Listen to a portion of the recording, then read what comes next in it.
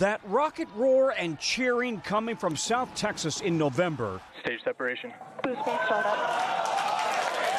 Was for a much improved second test of Elon Musk's Starship after the first Starship exploded shortly after liftoff. NASA and America have strapped their dreams to that SpaceX rocket. That next flight will be early next year. Then late in the year, NASA's Artemis astronauts will loop around the moon. In 2022, an Artemis test flight orbited the moon with no crew. That is the spaceship that will take the Artemis II crew around the moon for the first time in more than 50 years. This is a 9-day mission, 250,000 miles just to get there. And this ship is nothing like Apollo that carried Neil Armstrong and Buzz Aldrin. It is much more advanced, much more automated. Already, they're training at NASA's Johnson Space Center. Mission Commander Reed Weissman, pilot Victor Glover, mission specialist Christina Cook, and Canadian fighter pilot Jeremy Hansen. I'm most looking forward to paving the way for the future, back to the moon, onto Mars.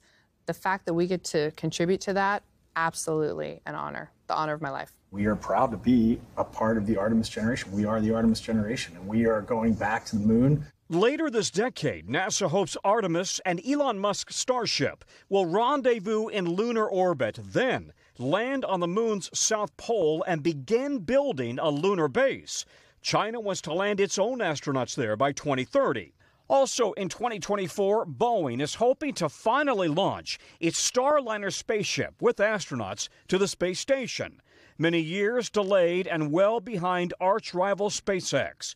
And billionaire entrepreneur Jared Isaacman will command Polaris Dawn, another private mission with 3 others in a SpaceX rocket set to reach the highest Earth orbit ever flown.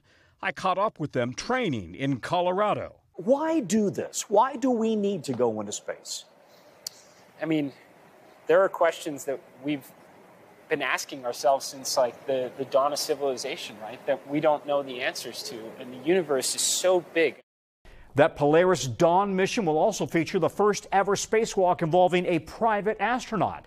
And they will continue raising money for St. Jude Children's Hospital. Their first mission back in 2021 raised $250 million for St. Jude. Back to you guys. Man, Tom, so exciting. Thank you so much. If Tom's ever out sick, I'm volunteering to do Tom's job.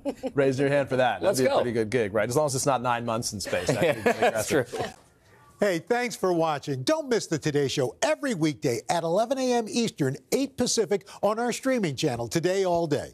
To watch, head to today.com/allday or click the link right here.